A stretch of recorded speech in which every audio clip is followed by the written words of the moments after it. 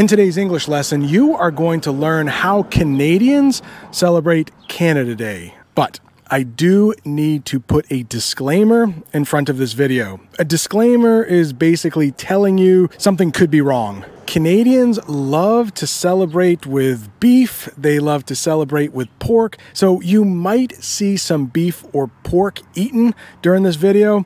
And I can almost guarantee you might see some alcohol. And I know that is haram for so many people watching. So if you think any of that is going to bother you, you may want to skip this lesson. One more warning. You are also probably going to see a lot of maple leaves. Canadians love to dress like their flag. They love to use plates like their flag. So lots of maple leaves today. I had to get it as level as possible, but that's not probably going to happen. I'll get the level out. Hey, well, come here.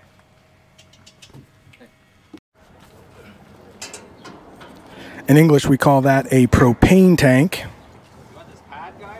I should also mention I'm at my brother's house. He is not Canadian, but his wife is. All right, my brother doesn't want me to open this up yet, but this is not a grill. I will show you a grill in a little bit. This is called a Blackstone. You can see it right there. It just cooks a little bit differently from a grill, but all the Canadians are really busy preparing for the party, so we'll have to wait a little bit before we can interview some of them. All right, I think there is a grill or two. Yeah, let's go take a look and see what a grill is like. They're not using these today.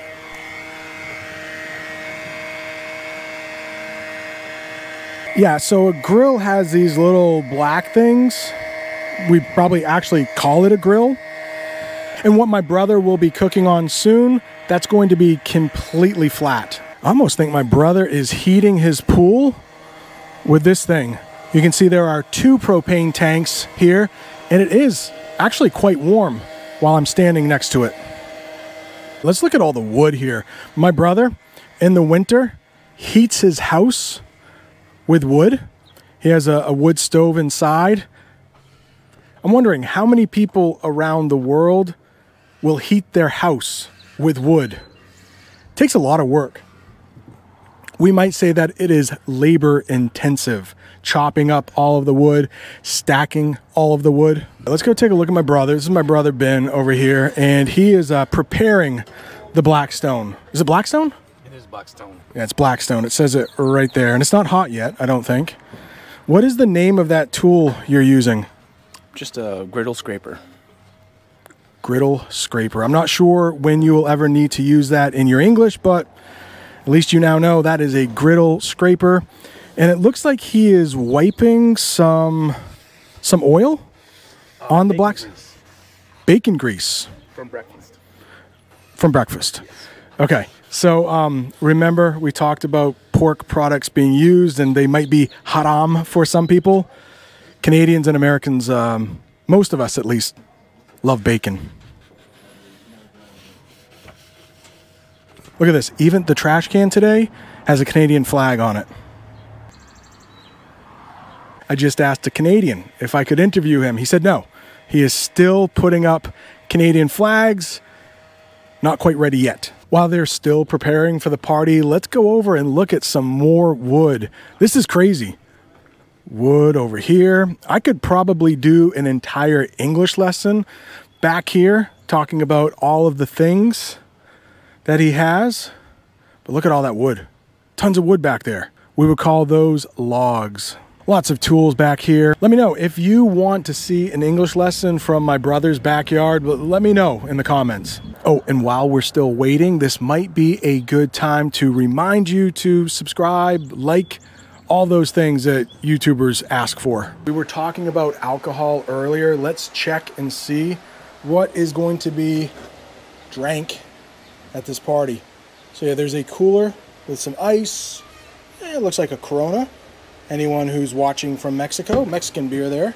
What's in this cooler? Oh, okay, more beer.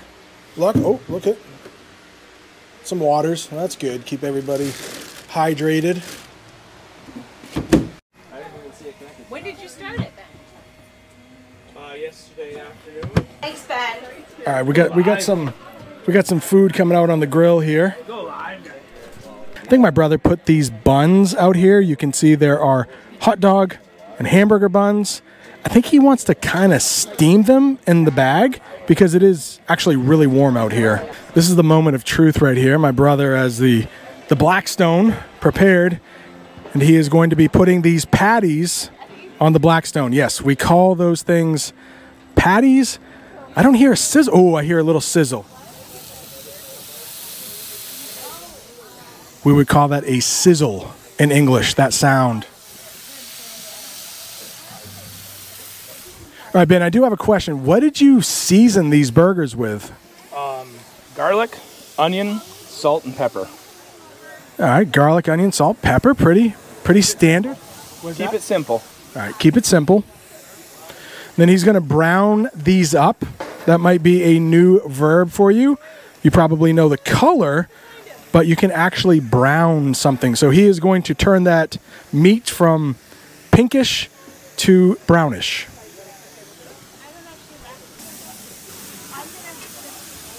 I think we are going to have a Canadian citizen and a Canadian dog in just a few minutes. Finally, got a Canadian to agree for an interview. So this is Shauna, and I'm going to let her tell her story.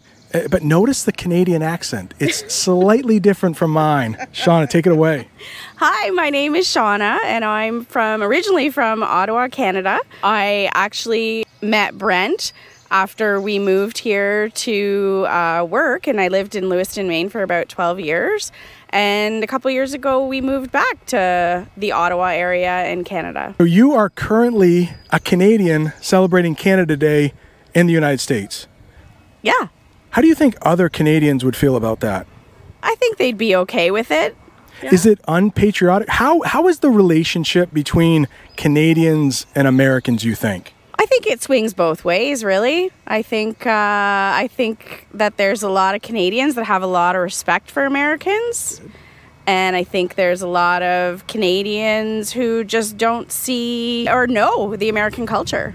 It took me 12 years of living here to actually really put it all together. And I have an American daughter, and I'm really proud of the United States. Good call. So your daughter was born here in the United States. That's right, yep. And what were some of the hard things to adjust to when you came from Canada to the United States? The healthcare system. Yeah, that could be a whole separate video that we won't get into today, but yeah, that's a thing. Yeah, that's a thing. That's a huge thing. Yeah. What was it like growing up in Canada? It was wonderful. It was lots of really great people, great community, kind people, unpretentious. Did you eat a lot of poutine? You know, I feel like poutine was not around until I was probably about 10 or 12 years old, and we would go to Quebec to go skiing because Ottawa is on the border with Quebec, and we would go to an area called the Gatineau Mountains to go skiing, and that's when I was introduced in those days to poutine. To poutine. And yeah. Maybe I'm saying it wrong. I say poutine, you said? Poutine? Poutine. Oui, c'est ça. So it's a little French. Okay, I've been saying it wrong this whole time. French. Yeah, it's totally French. Did you eat a lot of maple syrup on your pancakes? Absolutely. That's a Canadian staple? Absolutely. And again, living so close to the Quebec border, there was a lot of maple syrup.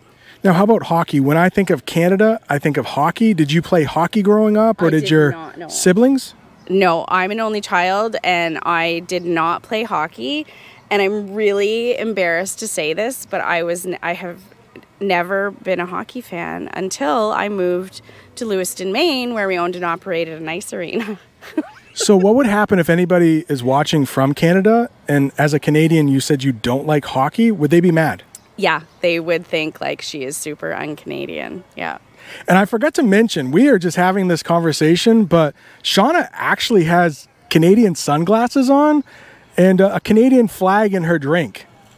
Happy Canada Day. There is a dog just below camera here, and Shauna told me an interesting story about her dog that I would love for her to tell you. So this is our dog Mable, and we got Mable here in Maine 5 years ago. And we were trying to decide on a name, and we knew that it had to be Canadian. So we thought, we went through a whole bunch of names, and we kind of like started closing in on the name Maple, and we were going to call her Maple Leaf. And my daughter said, well, I don't really like the way that maple rolls off the tongue. How about Mable? We loved it, so her name is Mable Leaf Kane.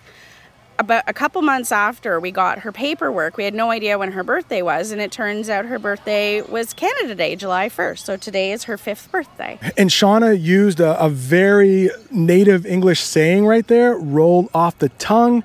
It basically means the way you say something, if it's easy to say. So a lot of English learners, clothes, 6th, that's hard. It doesn't roll off the tongue. Shauna, thank you so much for joining me on the channel. And I would love to know in the comments, do we have the same accent or is it slightly different? Thank you. Bye, guys. We're in a truck. We heard the commercial. It's real. We might say that there's quite a spread there on the table. Lots of food.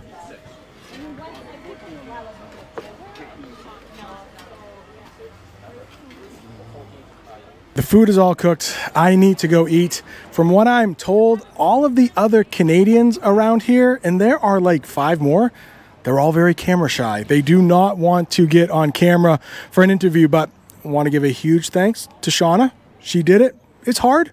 It's not easy getting on camera, even if you are a native English speaker. If you are looking for more English lessons, right up there is a playlist of like 20 hotel English lessons, all in the United States. Thanks so much for watching. See you next time.